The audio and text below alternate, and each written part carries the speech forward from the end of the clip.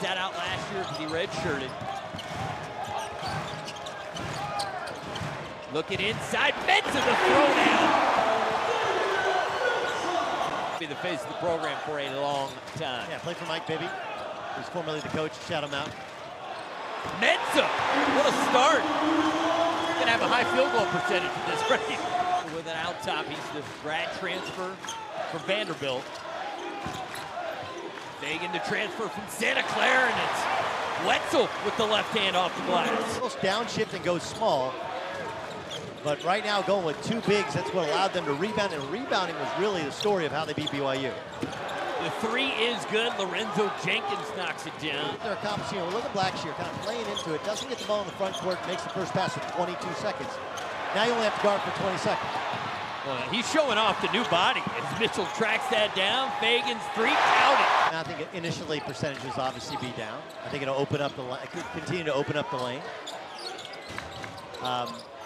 But you know, guys grow up with the 3-point. When you get done playing, where is your home?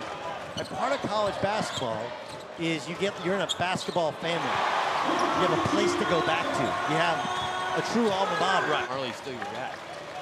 You know the best pickup game in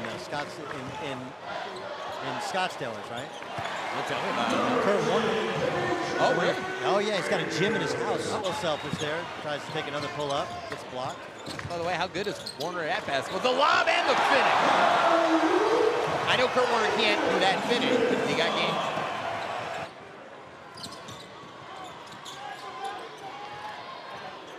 Fagan, the three, in rhythm.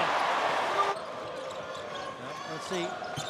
As Gran Canyon's trying to get Louis Van Guy in the game here, getting some minutes.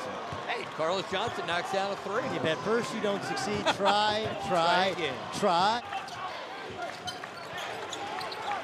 Their Labor's got four. Wetzel should be able to blow by him. Nice pass.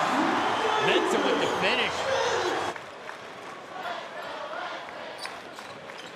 Fagan deep triple, yes.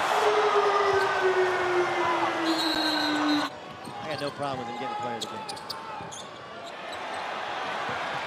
I do have a little problem pressing up 23. Really, 12 and a half, huh? 12 and a half. 12 and a hook, as they say. And the rainbow triple.